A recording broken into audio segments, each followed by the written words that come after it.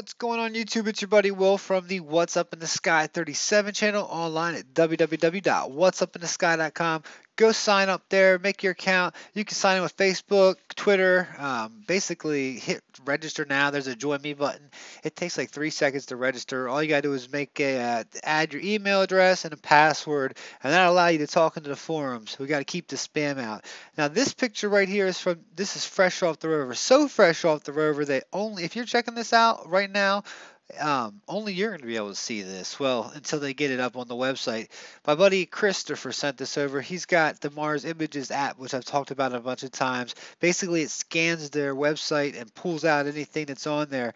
Well, 955 isn't even on the website. Here it is right here. It's the Molly camera, and it's such a shame that this entranceway or whatever, what it looks like, two perfect symmetrical pieces with some dust in the middle of it. The dust is blowing around on Mars like crazy. But check this thing out. It's a shame that it's a picture of the wheel, so everything's really up close is like sharp on the wheel, but up there is not. But it's still sharp enough once you play with it with Photoshop, enough to say, whoa, that's pretty cool. Here's the original. All I've done here was I've basically rotated it clockwise at 60 degrees. And I'll show you that it's not on the website yet. This is what's cool about using that software and I'm not joshing you here. I'll go ahead and refresh the page right in front of you so you can see it. And look at even through here. We've got the Molly. It's not there. No 955. We go hit the saw button, and you're not going to see it there. So, but how I found it was basically brought up a 944 and then used the image name from the Mars Images program and found it. So here it is. It's on the Mars NASA website. I didn't concoct this. Just click description. You're going to find that in all my videos you'll find any picture that I have in it, a link to it in the description. So what I've done here is basically, like I said, I've rotated 60 degrees. I've auto colored it.